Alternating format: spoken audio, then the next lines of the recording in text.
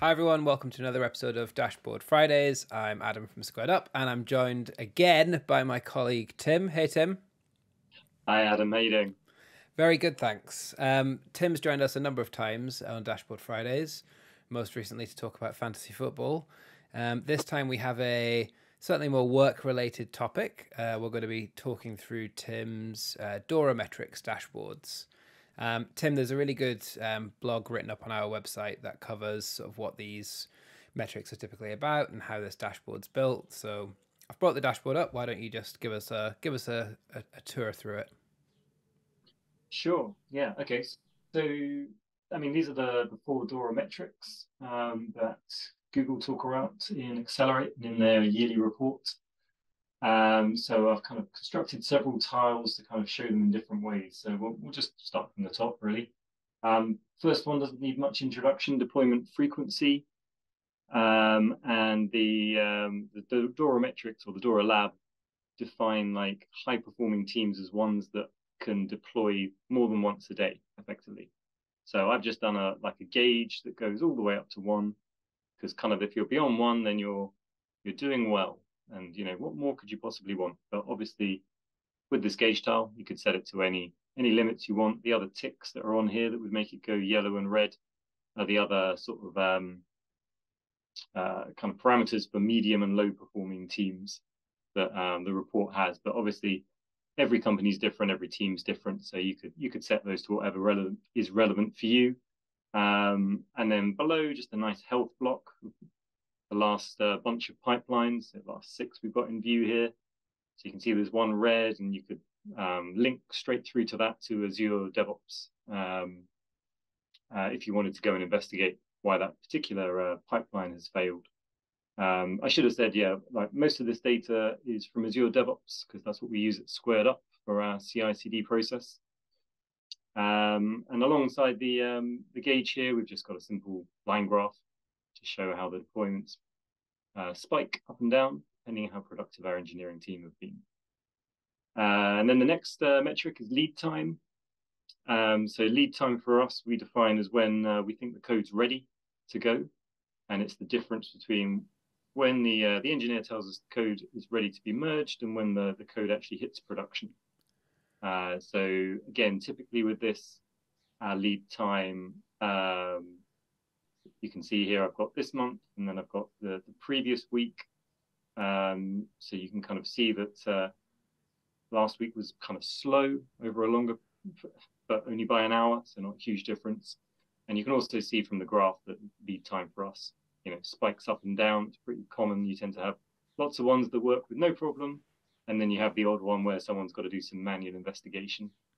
I guess we don't use Azure DevOps repos at SquaredUp, so I'm guessing this data is from GitHub. I can see it linked there over on the left in your data sources. So this is probably mixing in data from GitHub, data from Azure DevOps, maybe other tools in other places.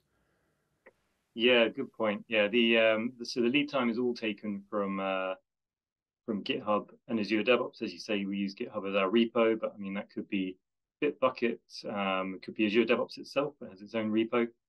And in similar vein, it's worth pointing out that the other CI/CD tools are supported in SquaredUp as well. So we could be using Circle CI or Jenkins or one of the other many wonderful CI/CD tools. I guess there could even be a case where maybe for you, you've got a few different teams. One of them's maybe using Circle CI, one's in Azure DevOps, and you could actually be creating these metrics by blending data from those tools together to get your one number. Yeah, definitely. I mean, really common with companies that have maybe grown with acquisitions. You have legacy tools floating around. We don't really mind what tool you prefer. Some people, very focused on a couple of specific tools, and we can bring all that data in and combine it into one metric, which is a really nice capability to have. Nice. So, What's next? yeah, change failure rate. So this is where we have to confess, Adam, that we've been away on a lovely conference with SquaredUp, as has most of the company. So although our change failure rate number is very low, it's actually because we weren't deploying anything the last few days. So that's only really started to go again. So Normally, our failure rate, I would say, hovers around 10%. And change failure rate for us is a measure of things that we have just tried to deploy to production and have had some failure in one of the different production stages. So that could be one of the regions we deploy to, or it could be one of the smoke tests that runs on those regions. Because yeah, that's the stuff that we hope never fails. So we like to keep an eye on it. So maybe a good official tip for others then, if you want to keep your failure rate low, send all your engineers off to the woods for a few days to run around and jump in rivers and that kind of stuff. Yeah, just send them on holiday. That'll work too. Sure. And then finally, we've got mean time to recovery. So I did a podcast with Stephen Townsend on slight reliability, and we kind of discussed that mean time to recovery technically means like recovering from outages. At SquaredUp, we have had, well, almost no outages. So what we actually did was use mean time to recovery to track our escalation tickets. So, you know, the bugs that are like super important that we kind of down tools to jump on. And this is tracking those bugs and how long it takes us to resolve them. So from the time we find them to the time the code is pushed out to production for customers. And you can see there, yeah, just over 8 days for us to do the whole sort of raise, investigate, fix, and release. Nice. Next to that, obviously, I've got this outage types. Just again, nice to have another breakdown so you can see the sort of things that are impacting you, maybe where certain teams, specific teams might need more support or more kind of investigation into how they work. And then just a bar chart kind of showing how we're, yeah, by and large, staying on top of our escalations, you know, never peaking more than 4, never having 0, sadly. Nice. So where you mentioned sort of, you know, some of this is quite customized to how we work here at SquaredUp. Is there any like really juicy SQL queries going on in any of these tiles that are worth sort of having a quick look at?